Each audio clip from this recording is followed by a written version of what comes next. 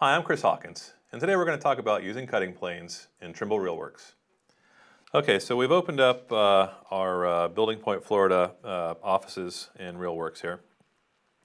And all we need to do is to go ahead and select the cloud that we want to slice. Go to our drawing menu and select cutting plane. That will change the environment a little bit, throw our cloud in the top view, throw our sliced view in the bottom view. I'm going to change this up a little bit here. So right now it's actually cutting vertically through the model. We actually want to cut this horizontally, so I'm going to force this to my z-axis, and we'll scroll this view up here to make it a little bit easier to see what's happening. So as you can tell, that we have this big cutting plane that's perpendicular to the top view, and we can see that we're slicing through some of these elevated elements in the building, and that's what's showing up down here in our lower view.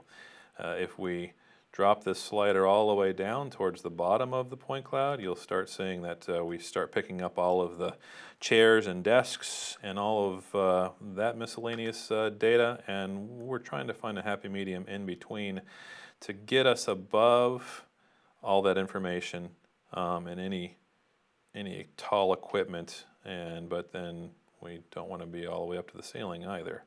So we'll call that a happy medium right there. And let me expand this dialog box a little bit so you can see a little bit more what's going on. But essentially all we've really done is we've set our slice to be perpendicular to the z-axis, and we're doing a single slice, and the thickness of our slice is 1/4 of a foot.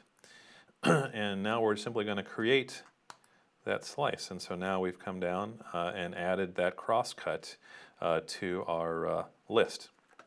Now the next thing we want to do is take a look at using the multiple slice functionality. And to this piece functionality, I want to use this along the x-axis. And so now, again, that throws our cutting plane perpendicular to the x-axis. I'll move this to a top view, and you can see that it automatically just slices through our building. And I don't know what it is about sections. I just enjoy automatically pulling this information out of buildings.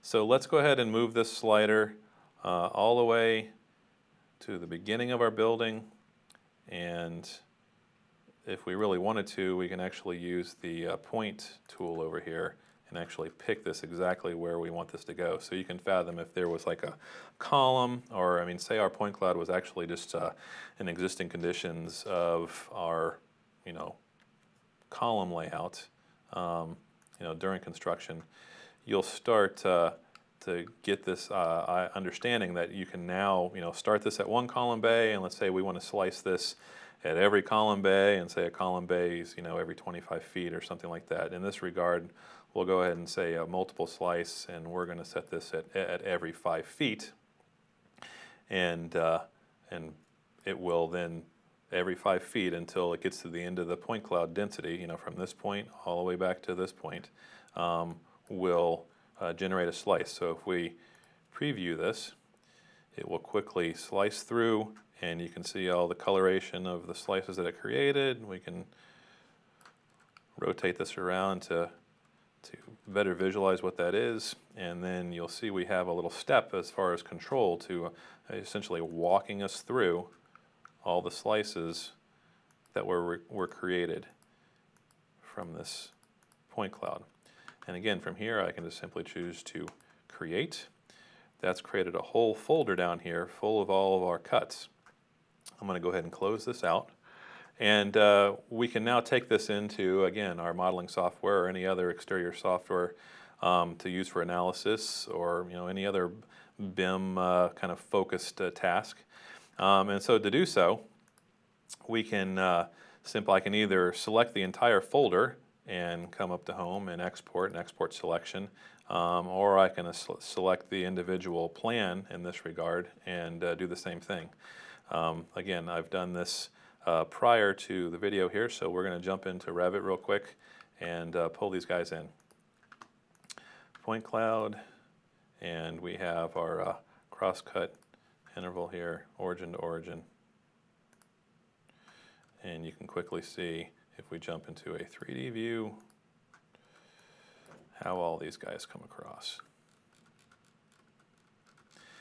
And again, this is not necessarily all that data rich on its own, but when you start actually digging in and analyzing, you're always breaking down whatever data set into plans and section views, and just being able to do this. Again, you don't have to bring all these in at one time. You can bring just one or two in for your particular needs. But it is a real quick and easy way to slice and dice up the data and to give you your base analysis information that you need. So for more tips and tricks, you can check out our YouTube channel, or you can contact your local BuildingPoint rep. Thanks for watching.